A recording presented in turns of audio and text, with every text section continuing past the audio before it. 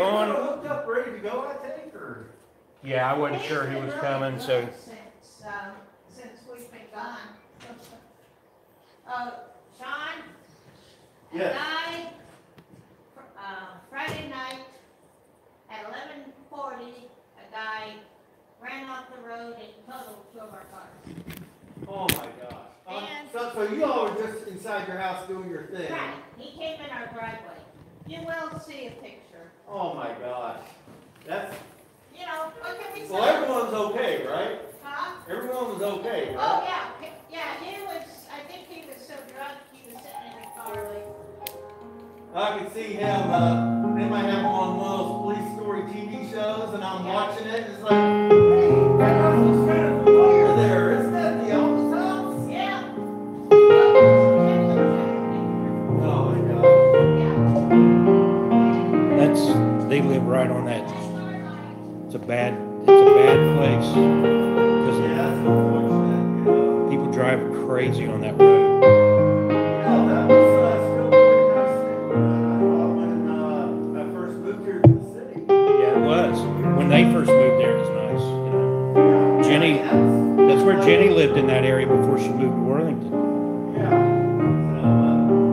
Doesn't take long, does it? No, it doesn't. Out there where we're at, they're building houses, but they're on huge lots, and most of them have barns. And like I told Jenny, that's exactly what we want to see, because they're going to build. That's not a question. The question is, what are you going to build? We don't want to see apartments. And in Plain City, as soon as you're coming out of Plain City, there are these brand new houses. They look like they're this far apart, and they're 250,000. I'm like, if I'm spending 250,000 on a house, I want a little space. But they're selling them. People are buying them. Yeah, it's, I tell you, there's a real...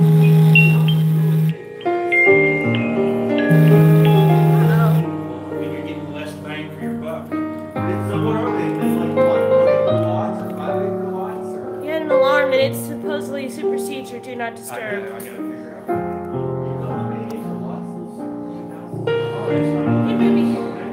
Oh, I mean, they've got a tiny little backyard, and then I'm not taking the houses away from you. That's not much. It's crazy. If you ever go out on outside of Plain City, it's Plain City, Georgia. It's just as you leave Plain City. I mean, probably all up to 250,000.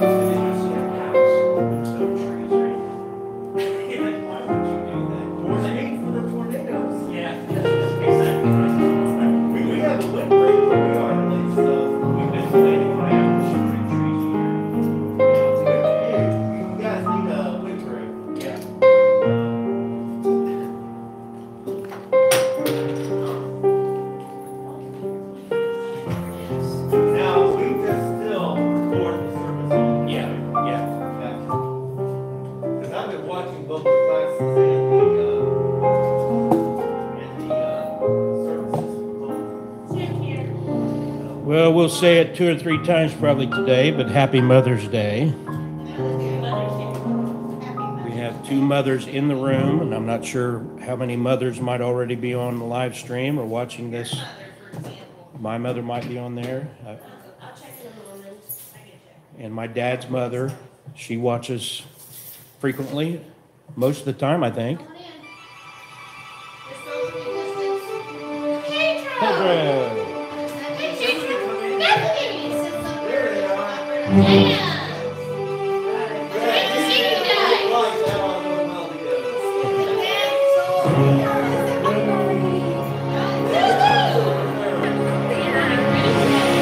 Good to see you too. Wow. Bethany, I love your video. Oh, I'm so glad. Your video out in the country. She made one for her job. Awesome. I just made another one that features some of the children and disabilities that I serve. So, Oh, are you I'm super excited about that. It's on YouTube. Silence your cell phones as we prepare for our Romans chapter 8 study. Have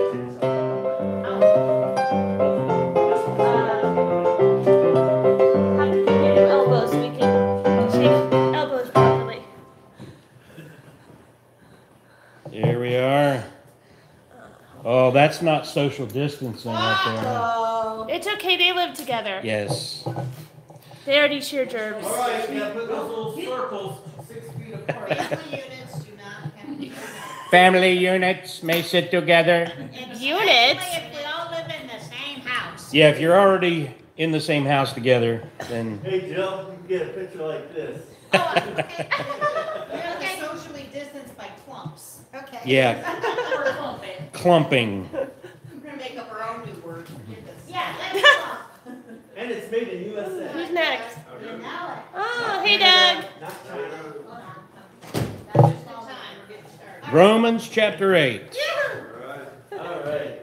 And we have a few people. How many people we have online joining us yet? Brad, let me check. You can't. I thought it showed on there. It shows how many. Okay, I think it's 6. 7. It is 7. Sorry. So that's a nice little group to get started. It's about to be 8. Chris, Denisa, Ruby, Frank, and your mom. Hi, Happy Mom. Mother's Day, Mom. Shout out to Norma. Woohoo! I'll try to call you later. Aww. Call and talk to her. Paul will call me. He's not. We haven't visited any of our family since this thing started. If any of them get corona and die, they're not going to be able to blame me. That's right. All right, let's get into Romans chapter 8, and we'll get started. Brother Pedro, it's great having you and Bethany here. Brother Pedro, open study with prayer, if you don't mind. Heavenly Father, I want to thank you for giving us the ability to fellowship together and to be able to preach your word and exhort everybody. And please give everybody here the ability to share what they know on this Bible study. And later on, when Greg preaches, the word will come out from you, and we know more from you. And I pray this in Jesus' name. Amen. Amen. That is the point. All right, we're in Romans 8, and I had intended on bringing my big old giant print Bible again. I love this Bible that I use on my little tablet, but I'm getting way too much time on screens, and it's bad for the. I only have one good eye, and it's already had issues. So I'm going to try to cut down on the amount of screen time. But this morning I went off and left it out of habit because I've been using this for a while. But hopefully it'll keep working. We're in Romans chapter 8. I use this little blue shade thing I got to turn off when I'm up here. We finished chapter 7 last week, and of course remind you that if you missed any of our previous Roman studies, they're all available on YouTube at our YouTube channel. If you forget or need a link, you go to bbfohio.com, and it's right there on the front page, the link to our channel and instructions on how to subscribe so you'll get your notifications.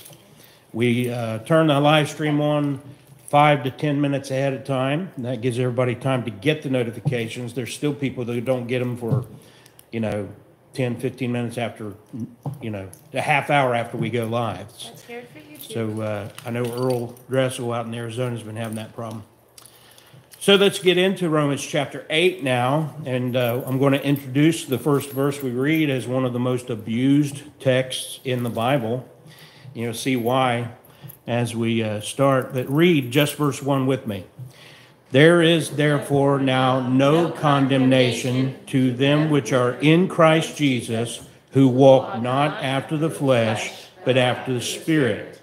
It may surprise you to know that if you followed along in our previous studies, why that thing is jumping like that, I don't know. But we have seen that the application of the law is to show you your need of salvation. Not, we don't come in here and preach, you keep the law, and maybe if you're good enough, you'll make it to heaven. And as crazy as that sounds, that's what the false religions teach. And then some of them make up their own law. But it's some form of law that you have to keep in order to be saved and right with God. And let's look back just one chapter, how we ended there in chapter 7. And he has turned to the fact that we are delivered, verse 24, O wretched man that I am, who shall deliver me from the body of this death? And he tells you who in verse 25. Read that with me. I thank God through Jesus Christ our Lord. So then, with the mind, I myself serve the law of God, but with the flesh, the law of sin. That's speaking in your sin nature. You just naturally tend towards sin. It may not be rape or murder. How many of you talk to people and say, oh, I think I'm going to heaven? I mean, it's not like I've raped or killed anybody. You really set a high standard for yourself there, pal. But you serve yourself. You make yourself your own little God. You're lost. That's what it means to be lost. You're just doing what you think you want to do, what you think, well, I think. When someone starts out with that answer, you're in trouble.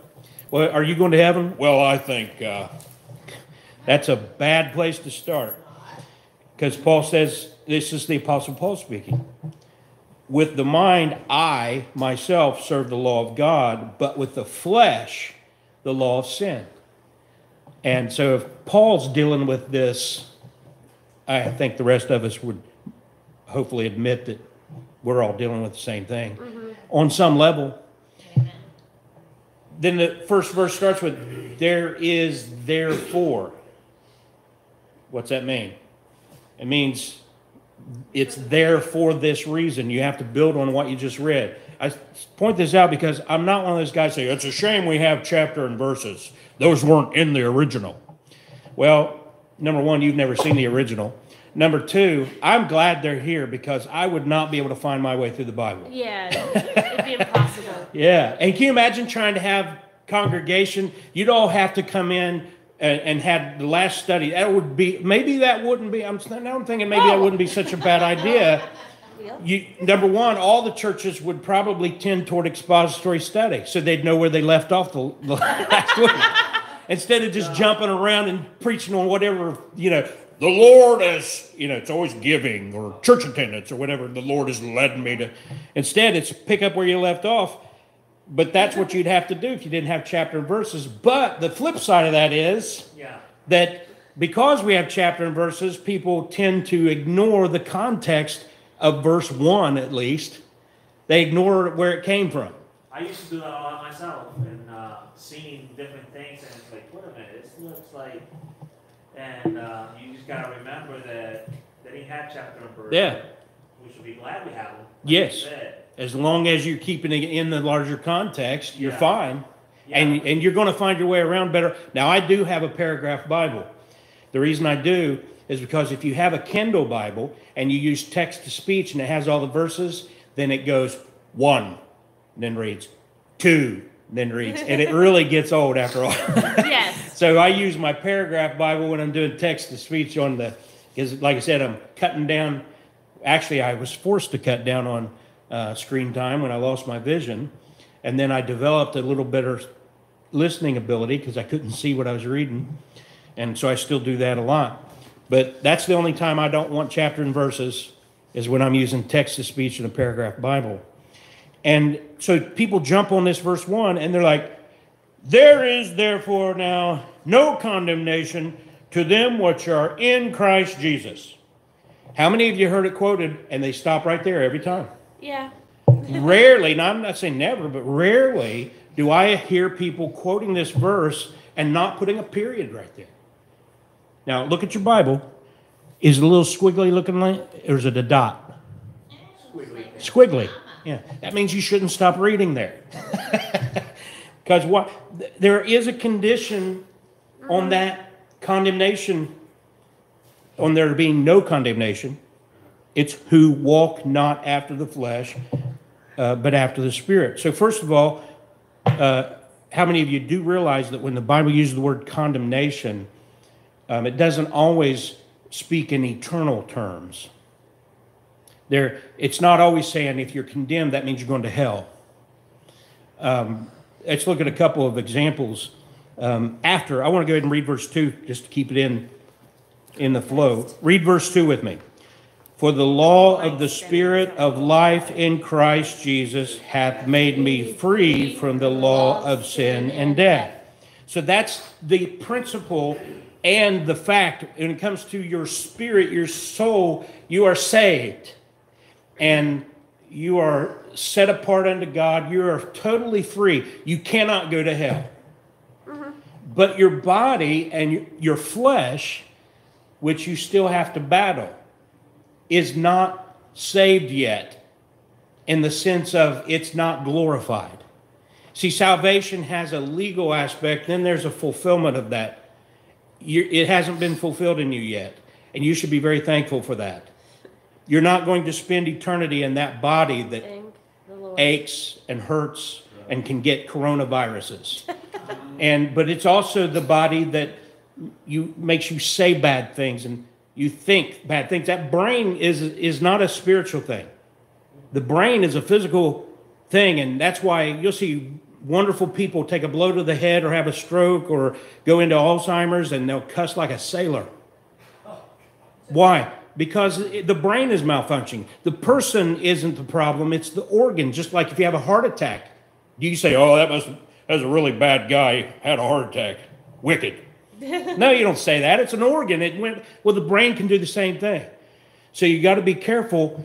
I knew a guy that I walked up to one day, started talking, and he just foul. You know, I thought, whoa, he was a good Christian man. Then I ran into somebody else, and I said, hey, have you seen so-and-so lately? Yeah, man. I said, is something wrong with him? Oh, yeah. And he started telling me. I was actually thankful because the guy, he'd had a brain tumor. And I don't know if he had it removed later or whatever, but he ended up dying from brain cancer. So be careful, you run up to somebody like that. It could be, not wickedness. It could be a physical malfunction. Mm-hmm.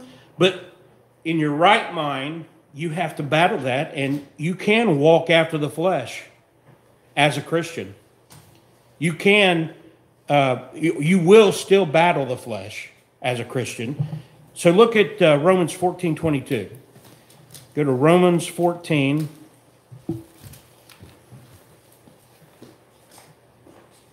And verse 22.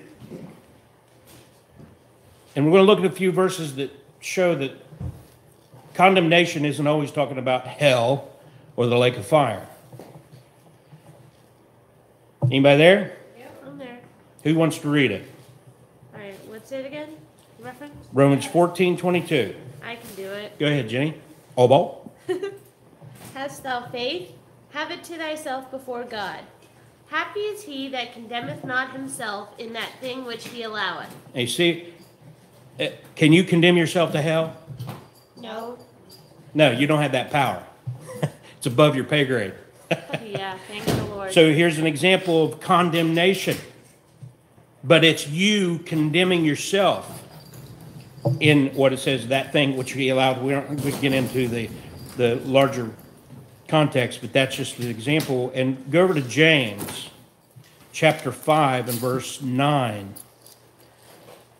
You get there and want to read it, raise your hand. James 5:9.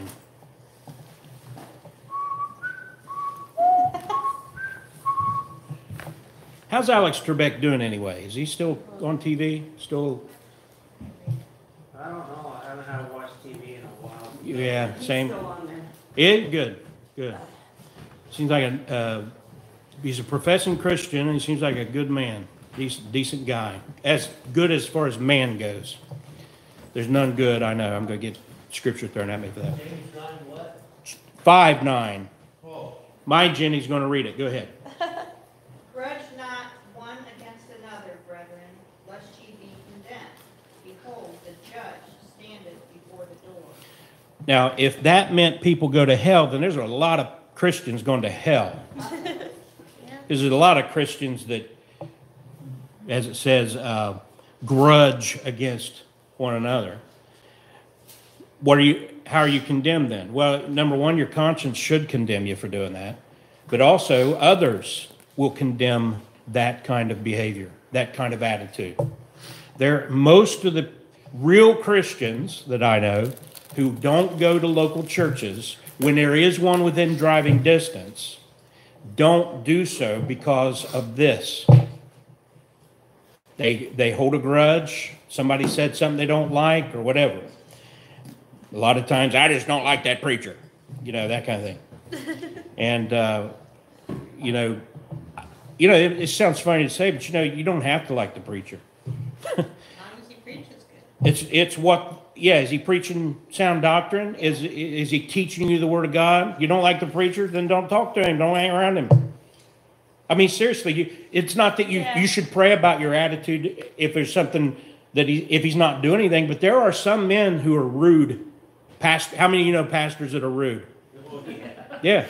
Now, I'm not accused of being rude in personal conversation and everything, but I have people, who don't like the way I talk and the way I teach. And I'm like, they said the same thing about Paul. I'm not comparing myself to him, but if you don't like the fact that I don't sound like, Robert Schuller in the Crystal Cathedral or something like that, get over it. That ain't happening. And, you should still love the Word of God enough to go to the church in your area, if there is one, that you can go to and hear the Word. The cathedral is now a Catholic church. Well, the building is. Yeah. They do have a Crystal Cathedral light version. His grandson is a pastor. I didn't know that. Yeah. I know that church, they went bankrupt in that church. Yeah. The building got bought by the church, Catholics. Yeah. And an archbishop is there because it's so fancy. Yeah, it was, if you like that kind of thing, it was a big waste of money, but. Yeah.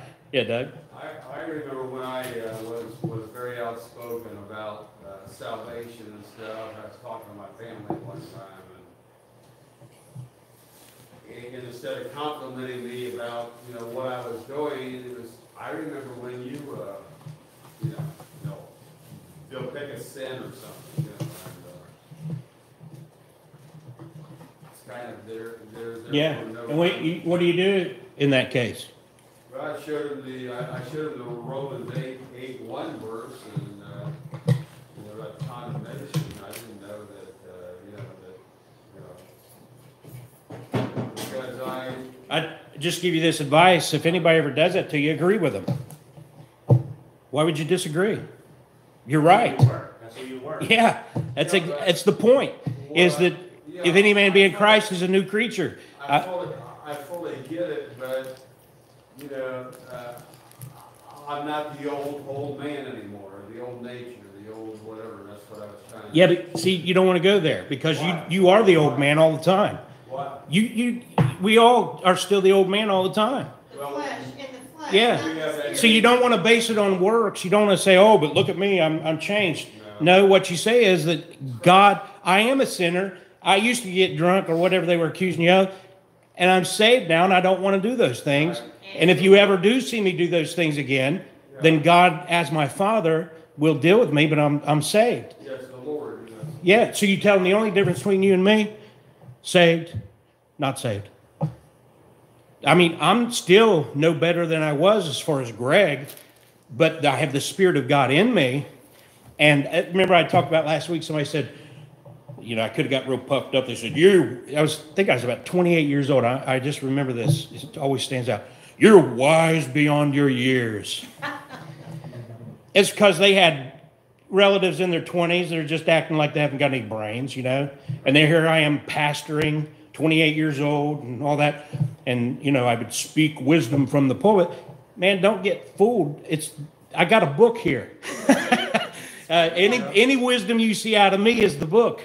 That's because you believe the book. I believe the book. I read it. I put it in my heart that I might not sin against God. I preach the word. The word. It's not Greg's word. It's God's word. And that's my point is, I went through a period of time where I had to kind of change my thinking on that. But I'm telling you, if you can think it through, if somebody ever comes up to you and reminds you of your past, agree with them. And use that as the point to show them that it's not about me. Yeah, what I was doing was kind of explaining that I am now, I don't know how to say it, but the righteousness of me is through what Jesus has done on the It's cross. His righteousness. Yeah. Yes. What He's done. Yes. Not me, I didn't do anything. But now the context of our verse, let's go back to Romans chapter 8, verse 1. And the context is that if you walk in the flesh, you're saved, but there is condemnation. See? And we won't run all the references again. We've done it several times, and I think just last week. But 1 Corinthians chapter 3 says you are the temple of the Holy Spirit, the Holy Ghost. If you start to fornicate with that temple, you're liable to die of AIDS or hepatitis. Right. You smoke pot or just smoke cigarettes like a freight train, it won't send you to hell, but it could kill you. You're defiling that body, and you could die emphysema, lung cancer, whatever. I think that a lot of the pot and other drugs is causing the increase in cancers, and out even not just in the lungs but brain and everywhere.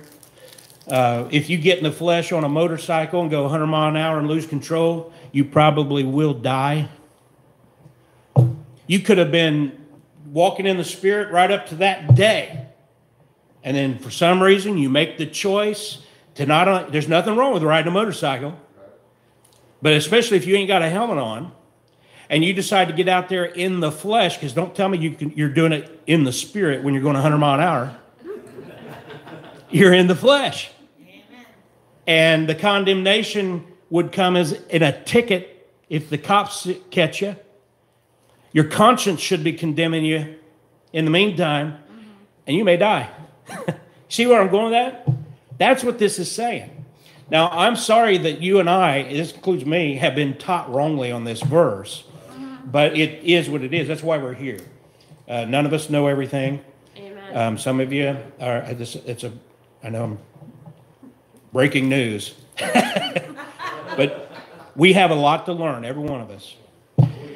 And I tell people all the time, the preacher has only one thing over you, and that is he's the one that prepared it. So I was learning as I was preparing. Now I'm sharing it, and you should be learning. But there's times where, as I'm sharing, and I'm thinking, let's say I do come up here with this attitude, I'm going to teach these people something. And then as I'm talking, or maybe a comment coming back in this context, I learn while I'm teaching. Right. Even as I'm teaching what I've already prepared, I learn. And then Jenny will tell you, I work and tweak on the messages right up to the time this morning while we're in the car. Believe it. So That's the idea. I just want you to understand that context as we continue. Read verse 3 and 4 now. For what the law could not do, in that it was weak through the flesh, God sending his own Son in the likeness of sinful flesh, and for sin, condemned sin in the flesh, that the righteousness of the law might be fulfilled in us, who walk not after the flesh, but after the Spirit. So you have the legal reality that you are righteous before God eternally, but you have the practical reality that it really, sin in the life of a believer serves more than one purpose, really, but one of the purposes that it can serve is to remind you. When you do sin, not only should you feel the conviction, your conscience should bother you, you should confess your sins to God, and only confess it to a person if you sinned against them. All sins against God, but if your sin involved somebody else, you should confess that fault to them and make it right, and then you should think about it. That's why parents, they catch the kid with the hand in the cookie jar, they smack the hand, and then they send them to the room and you think about what you just did. Why? Because the goal isn't to catch them as many times as you can and smack them. That's not the goal. I'm going to get them. What you'd rather do is not have to get them. Amen? So when you punish a child, your goal is, I don't want you doing that. Stop doing it. Now go to your room and think about what you did. And that's the goal God has. When he chastises you, it's the idea to make you stop what you're doing. But a lot of people don't really sit and think about what they did and why, and so that's why they keep repeating. Sometimes it can be people you're around, things you're feeding your head with. I believe a lot of women have left their husbands because of the crap Christian women read in Christian publications. I've read some of it. They'll put these women in there who have been divorced, and of course, you want people to go beyond divorce, and some of us have been through that. But you don't want to make it look like divorce is no big deal. What you want to make it look like is divorce is horrible. God, and by the way, do you know the Bible never says God hates divorce? Have you read your Bible? Because Christians are always saying God hates. He hates, according to, is it Malachi? I always get Micah and Malachi mixed up. Malachi says he hates the putting away. What's that mean? In the context, it's a man putting away his wife without biblical grounds. That's what God hates. He hates these no-fault divorces where, just like, I just don't love him anymore. Well, where does the Bible say you should divorce somebody because you don't love them anymore? Now, there are reasons to get divorced, and I get criticized for this all the time, but it's adultery, abuse, or abandonment. And I get that from basically 1 Corinthians chapter 7, Paul's epistle to us. Read that sometime. But there are other, some people, I can't get into a long thing about that, but when you divorce, and you've done so for biblical reasons, then you should tell people, the Lord got me through that. The Lord's given me a new life. I met Jenny, got married, have moved on. Some of us can testify that the Lord has wonderful things in store for you after you go through that kind of thing. But there are people in Christian ministry and in the music industry who divorced for either the wrong reasons or they caused the divorce by adultery or something like that. And then they just turn around and talk about it like, it's just a chapter in my life. And first of all, if you're going to talk about it, then the first thing should be to lament that you caused a divorce. And they don't do that. And they basically, I've read the magazines where the women talk about how they left their husband. They didn't give biblical grounds for it. They just left their husband because they just got tired of it. And they give all these flowery reasons why. And so then other women read that and they think, oh, they're accepted among Christians. They're maybe even Christian leaders who do this. So I think the grass is greener on the other side. And that kind of thing happens. And what we're talking about here is that as far as God's concerned, there's condemnation in that.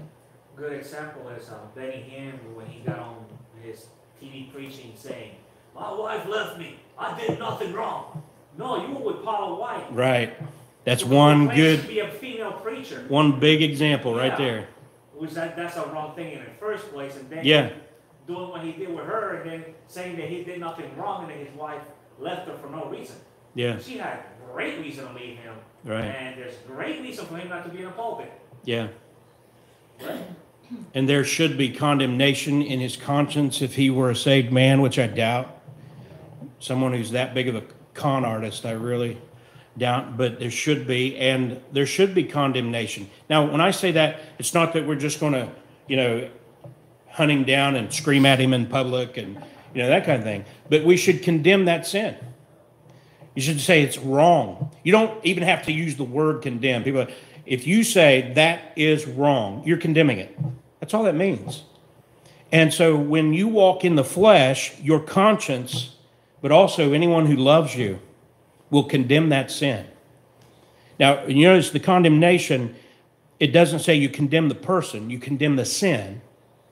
And in all those references, the two references we had, it was talking about the actual sin being condemned. And again, the qualifier in verse 4, who walk not after the flesh, but after the Spirit. Now, after what I've heard 3 decades now, that Bible verse 1 in particular, misquoted, it does us well to test the way the Bible is used by other Christians. I mean, there's a passage where Jeremiah says, I know the thoughts I have for you, and thoughts I think towards you. Say the Lord, thoughts of peace and not of evil, to give you an expected end. Yeah.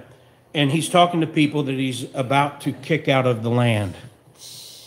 And he's told them if they don't go with Babylon, he's going to kill them. That's the context. Yeah, and that people just take that and fling it up against the wall. Does God have a wonderful plan for your life? Maybe, but he might have a plan for you to die as a martyr, and it could be a horrible, painful death. I mean, that's the reality. Because you said flinging up the wall, she just created a painting with that passage on it and put it on the wall. I've never heard it in any other context. I'm actually glad that you're... Well, that's what we're here for. Yeah. The first time that came to me was when I bought a little thing for your desk. And I bought it for somebody as a gift. And he didn't say anything at the little party we were at. And then he come up later and he said, you ever look at the context where that verse is? I'd read Jeremiah, I don't know how many times, but it didn't stand out as, oh, that's that verse. You know what I mean? You got to connect the dots. Yeah. And that's the exercise we're in. And I know from you've already told me, whenever you're in churches, where that's how they use the Bible. You go to church and it's just, you don't know what you're going to hear when you walk in, and they're just going to take a Bible verse and go, you know? Well, it affects you. And I've gone to churches where the people get up and testify about, we talked about it last week or two, opening the Bible and just pointing. So what do? When things get rough, they open the Bible and just point. And that can be very dangerous. Let's hug himself. Go and do that likewise. Yeah.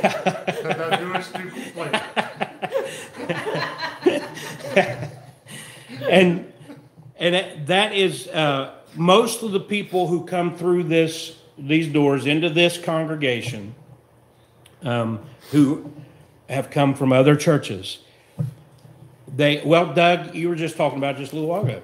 But Doug, when he started coming here, he was saying how, you know, he'd one good preacher he talked about, but as far as teaching the Bible, going verse by verse through books and everything, he'd never found a church that did it.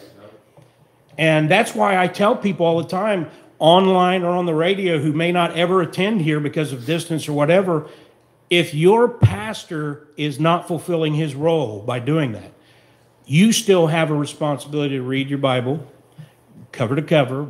You don't have to go from Genesis to Revelation, by the way. You can mix it up. Jenny and I, our Bible calendar over here, we go Genesis, Matthew, Exodus, Mark. You know, it goes back and forth, Old Testament, New Testament. Because I'm here to tell you that the Old Testament can become a grind. Yeah. And I like how my cousin Kurt Miller, he said one time, we were talking this a few years ago, we were chatting on Facebook together, and he said something about where if he goes just through the Old Testament into the New Testament like that, he just starts to long for the water of the, I can't remember the exact phrase he used, but it's just like you start to feel a little parched in those genealogies and such.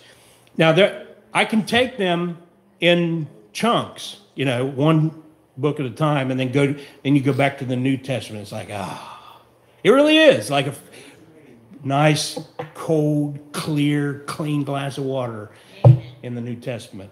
But anyway, you still should go through the Bible if it's once every 3 years. It's according to your mental condition, your ability to read and understand. Don't let anybody let you feel bad about that. If you're just lazy, that's another thing. But only by then understanding the Bible in its context will you really get what God intends for you. And some of the folks, I'm sure, listening online and listen to this months later, wherever, are going to know that they have heard that verse rarely taught in its context. And we could go on and on about all the Bible verses that are taken out of context. We've mentioned that on other occasions. But verse 5, we will continue now and close up in the next few minutes. Read verse 5 with me. For they that are after the flesh do mind the things of the flesh, but they that are after the Spirit, the things of the Spirit. Now, if you're going to sit here this morning and pretend that you're always in the Spirit, then we're going to nickname you Baloney. Would that we all were. Yeah. Remember Moses, you know, anointed of God, came down off the hill. He was actually temporarily in a glorified state. He came down off they had to cover his face with a veil because it glowed. Yeah, shone is the right word. So you see the movie, Charlton Heston had a suntan. Yeah. Yeah, that's movie theology right there. But what happened to Moses? Destroyed the Ten Commandments in like 2 seconds. He'd get in the flesh on a dime. And he wasn't allowed to go to the promised land because he struck the rock when God said, speak to the rock. And destroyed the picture of the water coming out of the rock, not by works. But then, remember when they came to him and said, there's these guys prophesying in the camp. Want us to make them stop? Moses said, no, would to God that all God's people were prophets. You know? And that's exactly how God feels, because one of these days, we're all going to be like Jesus. It says, we will be as he is, for we shall see him. Because you can't be in his presence in his glorified state if you also are not glorified. And that's God's will.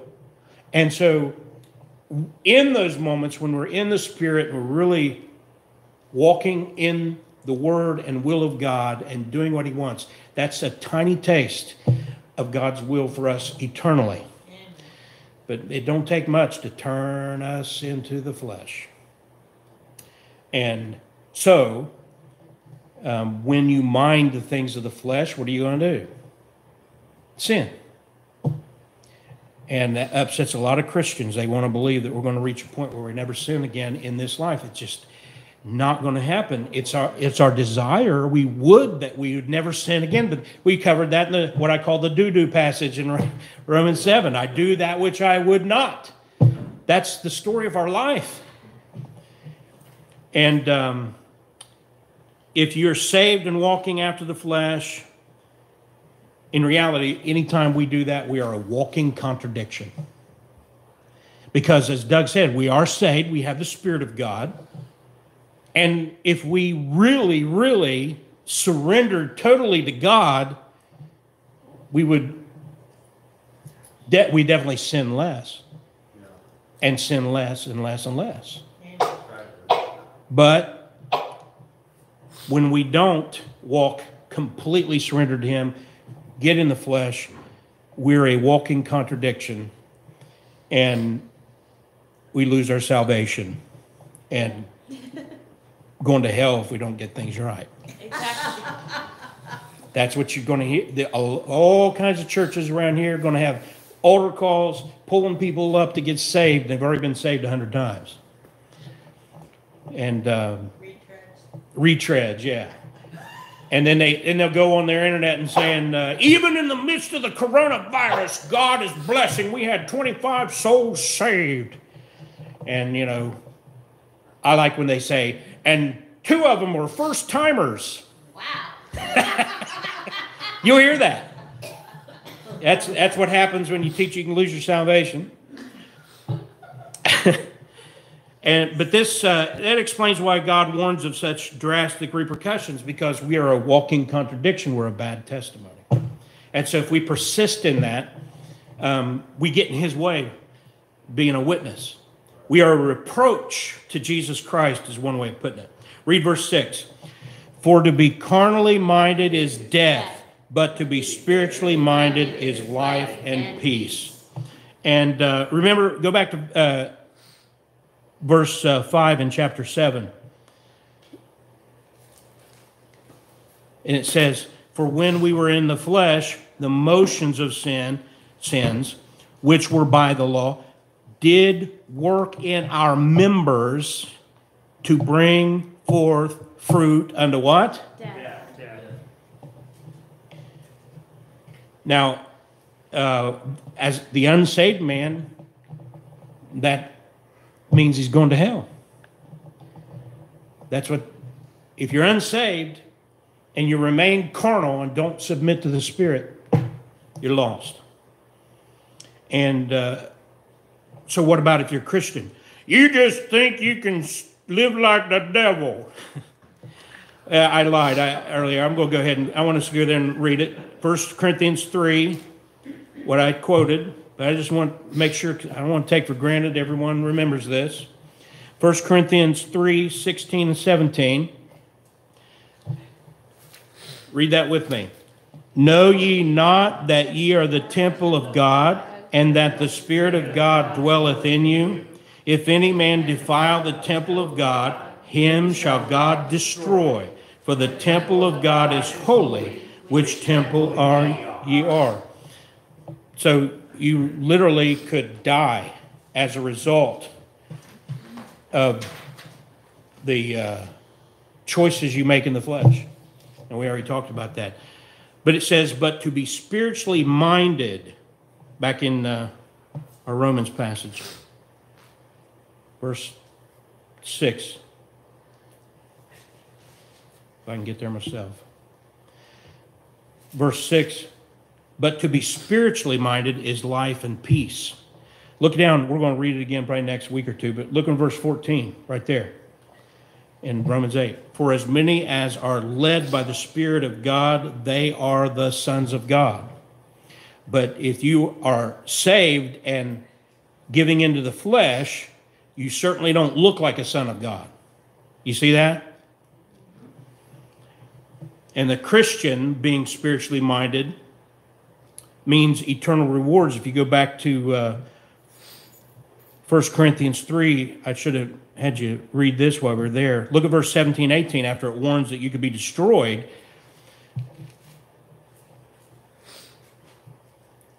In verse 18 it says, let no man deceive himself. If any man among you seemeth to be wise in this world, let him become a fool, that he may be wise. And you know what I'm thinking? I'm thinking of a different, look at 2 Corinthians chapter 3. Just happens to be the next book. 2 Corinthians 3, verse 17, you know, you've heard this quoted. And you could paint this on your wall and it wouldn't hurt a bit, Bethany. Wow. Now the Lord is that Spirit, and where the Spirit of the Lord is, there is what? Liberty. Liberty. Read verse 18. But we all, with open face, beholding as in a glass the glory of the Lord, are changed into the same image from glory to glory, even as by the Spirit of the Lord. There you go. So as a Christian, to be spiritually minded means rewards in addition to eternal salvation. So it's like, you see those spirits still shining in the ears when the light hits it, it amplifies it. And so I guess that's what we are. We are the glass, and he just shines us. Well, that's why the moon is said to be represent the church. The sun, S-U-N, represents the sun, S-O-N, rising in the morning. Sunday morning, he rose from the dead. The moon is nothing but what? A reflection. Yeah. Yeah. And so you'll see that in typology. Huh? At least half of it. Yeah. All right, we got to close it up, but I want to read verses 7 and 8 in conclusion there in Romans 8. We'll close by reading those verses, and that's where we'll pick up next time. Read those with me. Because the carnal mind is enmity against God, for it is not subject to the law of God, neither indeed can be. So then they that are in the flesh cannot please God. The unsaved man will never be saved if he doesn't submit to the conviction of the Holy Spirit, and the Christian will not please God when he's working in the flesh, and he'll lose reward, etc. That's where we'll pick up next time. So let's close with the word of prayer. Father, we thank you, Lord, for this time in your word, and we thank you for those able to be with us here and able to join online. We pray for the upcoming time of singing and fellowship and Bible study. Just a wonderful gift. We appreciate and we love it, and we thank you for it. In Jesus' name, amen. Amen. Amen. See the live streamers in a few minutes if you want to come back. Yep. See you guys shortly. Bye.